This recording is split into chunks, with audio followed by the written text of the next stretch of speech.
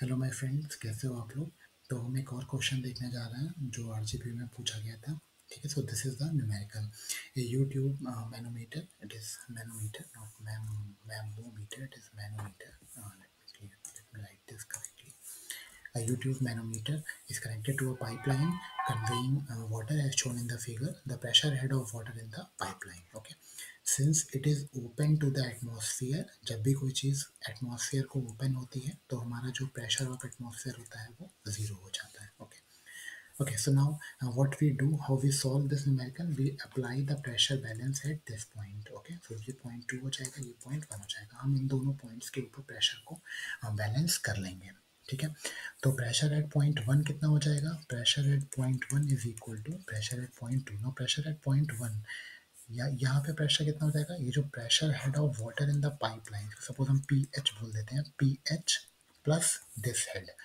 pH pressure head of water in the pipeline plus this is rho 10 cube into 9.81 into 0.56.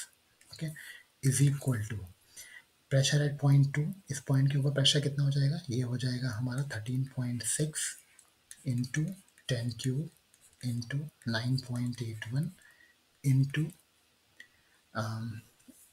this is this height is 0.45 into 0.45 plus this height is अब यहाँ पे क्या है, इन्होंने benzene की जो specific gravity है वो 13.6 दे रखी है जो कि मरकरी के बराबर है. ठीक है, तो हम ऐसे ही सॉल्व करेंगे. 13.6 into 10 cube into 9.81 into 0.5. okay, 0.5. okay, so you solve this.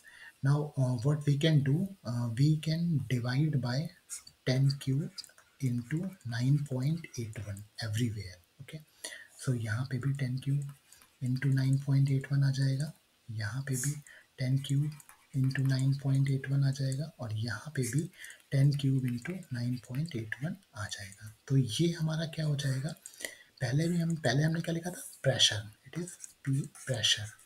Now अब ये किस में कन्वर्ट हो गया, प्रेशर हेड में. Okay, so pressure head. Now we can write it. So P H is the pressure and P H is the pressure head.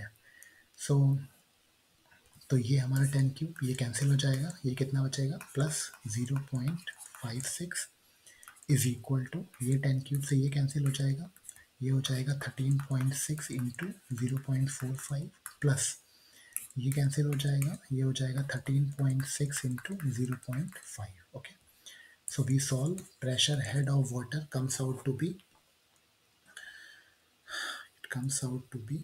let me solve this, into 0.45 plus 13.6 into 0.5 minus 0.56. okay, so it comes out to be 12.36 metre of water. Okay, ऐसा क्यों आया, क्योंकि हमने इसे किससे divide किया था, 10 cube into 9.81. तो the pressure head of water comes out to be 12.36 metre. ठीक है, समझ में आ गया.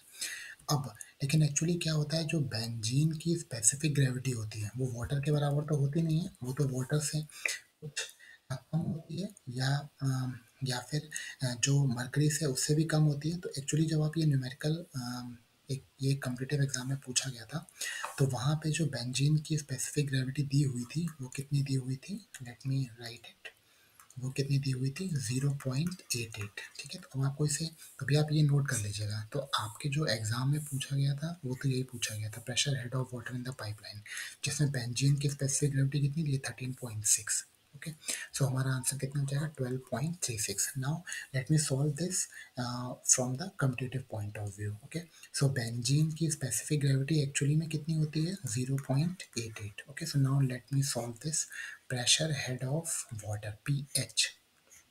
सो पहले हम प्रेशर लिखेंगे, P1 is equal to P2. हम प्रेशर बैलेंस कर रहे हैं तो हम इसको pH लिख लेते हैं, pH plus 10 cube into 9.81 into 0.56 is equal to, this is 13.6 into 10 cube into 9.81 into 0.45 plus this is height is 13, this is 0.88 into 10 cube into 9.81 into 0.5.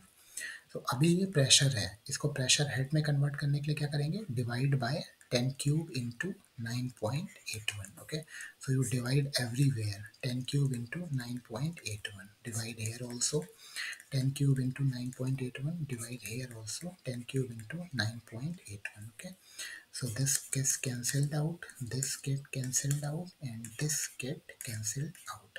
So now this convert into pressure head of water, so it will become 13.6 into 0.45 plus 0.88 into 0.5 minus ये वाला जो term था इसको इधर ले आएंगे, तो ये हो जाएगा 0.56. Okay, so you solve this equation and let me check what is the answer coming. Okay,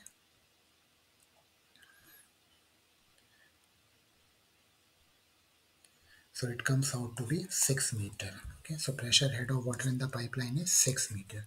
So जब हम बेंजीन की स्पेसिफिक ग्रेविटी 0.88 लेंगे तब 6 मीटर आएगा, और जब 13.6 लेंगे तब कितना आएगा, 12.36 metre. Okay, so hope you like this video.